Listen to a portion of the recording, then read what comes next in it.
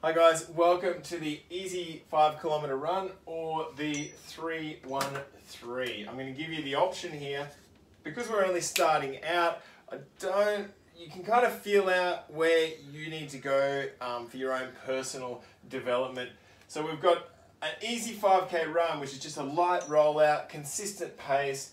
Don't push the effort. It's just a feel good run. You want to feel good during and at the finish of your run.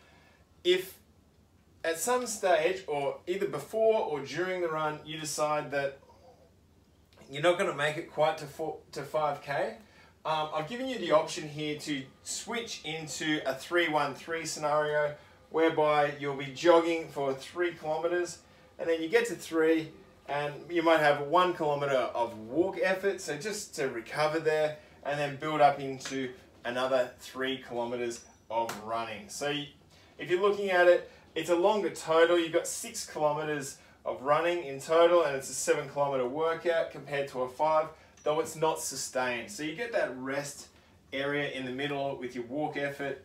You might stop, have a drink, whatever, and just find a way to get through the workout. Now, as I said, you might make that decision before you start out. You know you're not built for 5k just yet, and you've got to set yourself for the 3-1-3.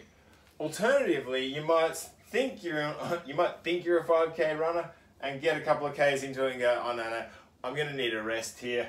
And you're welcome to take that rest, and then we hope that you can build up and finish off with another 3k's of a jog effort. Your jog efforts are roughly 50%. I wouldn't go anything over 50% of max. A good way to gauge is a pace whereby you can hold a conversation or talk while you're running.